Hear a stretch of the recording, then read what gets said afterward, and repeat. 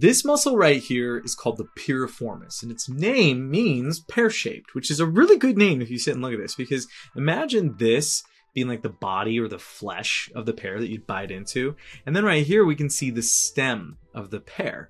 Now, it belongs to a group of muscles known as the deep hip rotators. And I mean, you're not going to be called the deep hip rotators unless you do some form of rotation. But before we get there, I want you to understand that there are two gluteal muscles that have been removed so we can get a really good view of the piriformis.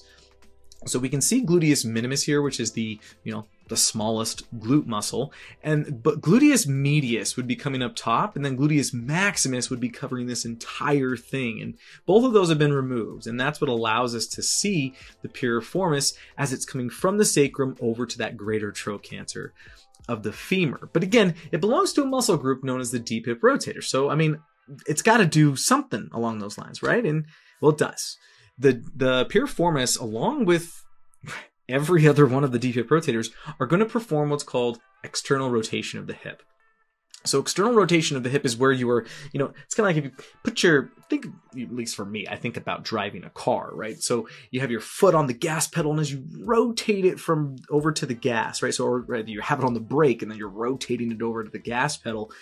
As you're rotating it to the right, because you're using your right foot, you would be performing external rotation. You're like, Justin, that's in the foot. What are you talking about? Well, in reality, you're actually rotating all the way up at the hip. The foot is just along for the ride.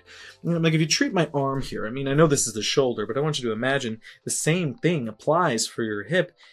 If you were to rotate it like this outwardly, that is external rotation. Also, sometimes you may hear it be called lateral rotation. You are going and rotating in on that axis, you are rotating outwardly. And that's exactly what the piriformis is going to perform. But there's another one that it performs, and this one's a little less intuitive. It also performs what is known as abduction of a flexed hip. And the best way I can describe this is that it's like a dog peeing. What I mean is, imagine you flex your hip, and then you kind of like do this frog leg position, right? So it's like you're in flexion, and then you're lifting up. That is what is going to be abduction of a flexed hip. Because what happens, and it's hard to tell from this image, but as the hip flexes, this greater trochanter is going to rotate backwards, right, posteriorly, and then all of a sudden the piriformis is now, it has the leverage to just lift that hip into abduction.